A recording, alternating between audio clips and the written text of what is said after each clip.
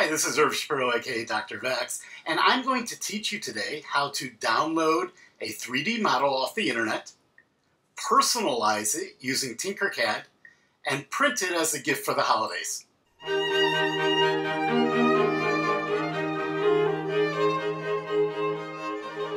Okay, let's get started. Many people that have had 3D printers for a long time, or people that are new to 3D printing, often download models off the internet and they print them on their 3D printers. It's a very simple process. You download a model as an STL file, then you process it in a program called a slicer, which creates layers for the 3D printer. You save it to an SD card, you put it into your printer, you print it, you're done. Easy. But wouldn't it be nice if you could personalize those models to create gifts? Gifts for birthdays, for holidays. Perfect for this time of year. I'm going to teach you how to do that today. And we're going to start by taking a look at Thingiverse. That's thingiverse.com. And searching for a model that we would like to personalize. So I'd like to create a toy horse for my grandson with his name. So I'm going to search for Pool Toys horse. Here's one that looks interesting. And in fact, to start with, let's just personalize the horse itself. So I'll go to the files for that particular horse. And I see there are all the different parts. We just need the horse file itself. So I'll click on that name, and that will download it. It's downloading now to my computer.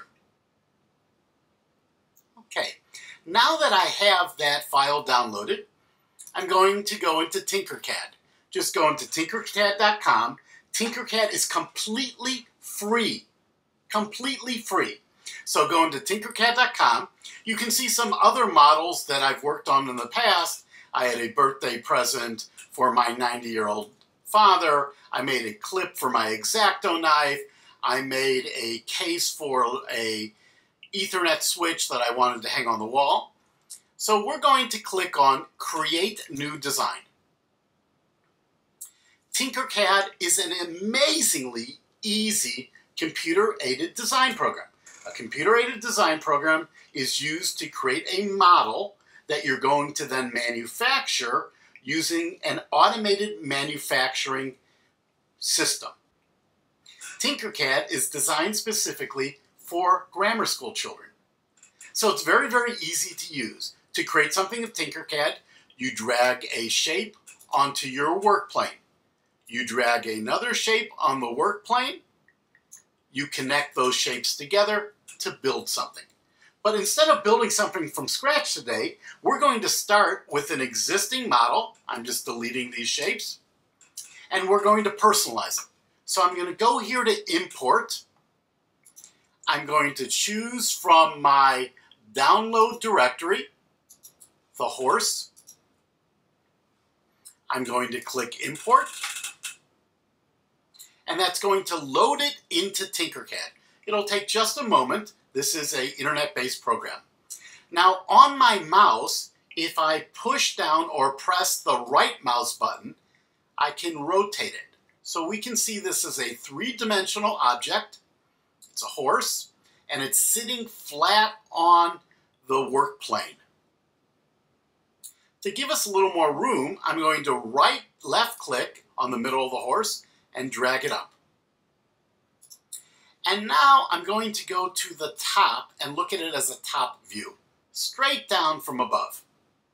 Now I want to personalize this for my grandson. So I'm going to just click and drag text into the work plane. I'm going to change it to his name, which is Adir. Now if I just drag this up, it seems to disappear. And that's because the horse is thicker than this text. And so the text is in essence covered fully by the horse. So to correct that, to make that easier, I'm going to click on the little arrow here and go to a different view. And I'm going to make the letters a little bit deeper so that I can see them. Then I'll go back to click on this little arrow, go back to the top view. And now when I drag this in, I'll be able to see those letters. Now that happens to fit perfectly. If it didn't, I could adjust the size by clicking on these little boxes on the corner. Let's put it where we'd like it to be. Now if I leave it as a solid and we look at the side, you'll see it will come out from our horse. That would be just fine. But I'd like to cut this through the horse, sort of like a cookie cutter. Well, objects, shapes in Tinkercad can be either solids or holes. So if I click on this and switch it to a hole, that makes it a cookie cutter that will cut out of my shape. I'm now going to go to the side though, and I'm going to push it down just a little bit so it's going to cut all the way through. Then I'll go back to the top. I'll select my hole, my cookie cutter. I'll select my horse, and I will group them together. So when you group a hole with a solid, the hole cuts through the solid. So now if I click on this home icon, we will see that we have a three-dimensional shape. We can see it from the back. We have a three-dimensional shape that is cut out of our toy. Magical. Very simple. That took, what, a couple moments. Now there's a slight problem with this. Can anybody see that problem? Well, we're going to discover that together when we go to print this. So to print this, all I do is I say export. The export format that we want for most 3D printers for the slicers that create the three-dimensional object into layers, make it into layers, is called the STL format. We'll see that Tinkercad gives it a crazy name. Well, I won't be able to remember that name. So I'm going to change this to horse with name. And then I'm going to export it again. And now I need to slice that or prepare it for printing. So I'm going to open up Cura, which is the slicer that's used by my Monoprice Select Mini version 2 printer. That's a $180 3D printer. I'm going to open up the slicer, and you can see here, here's the space, the size of the space of the objects I can print.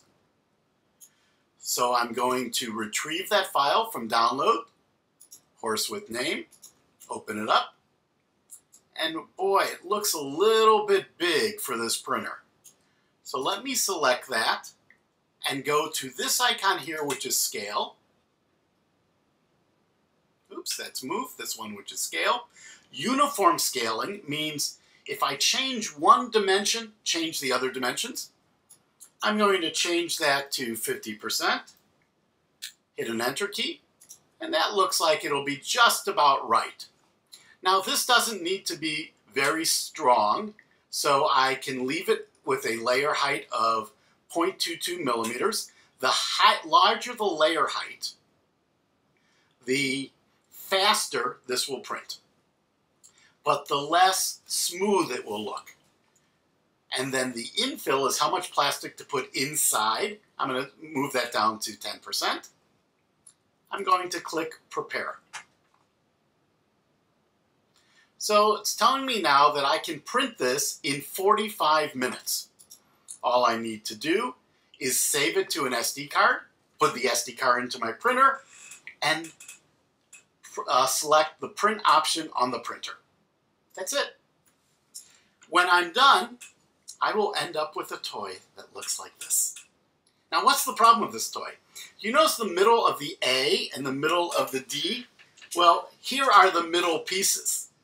Because they weren't connected to anything else, if we look back on the screen, because they weren't connected, they were just sitting there in the open, the printer printed them successfully, but when I picked up the print, they fell out. So I'd have to create those with a little rectangle, a little line of plastic if I wanted them to stay. So in this very quick tutorial, we showed you can download an object from Thingiverse. In fact, you can download an object from any of the 3D modeling sites. If the object has a flat surface, it makes it very easy. You load the STL file into Tinkercad. You add text to that STL file, either on top or by cutting it out, by making a hole. You then resave the STL file, load it into your slicer, slice it for your printer, and print. Thanks for watching. If you enjoyed this video and you'd like to see how to do more things with your 3D printer, please subscribe, click on the little bell so you'll be notified when I have new videos. Subscriptions to YouTube videos are completely free. It won't cost you anything. You can also check out more about learning how to become a maker at drvax.com. Thanks. Have a great day.